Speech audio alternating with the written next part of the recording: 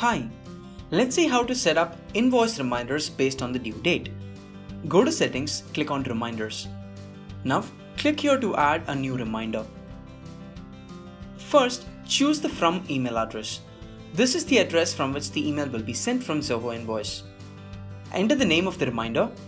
Choose whom to remind, whether you or your customer or both.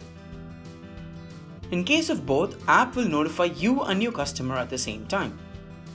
Here, choose how many days before or after the due date on which you need to send this reminder.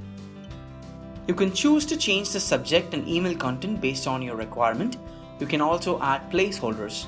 Placeholders will replace themselves with the value. For example, when you use the balance placeholder, when the email is generated, invoice balance will be automatically displayed in this section. Once done, save this reminder. You have successfully set up a reminder. You can use this icon to edit the reminder. Thank you.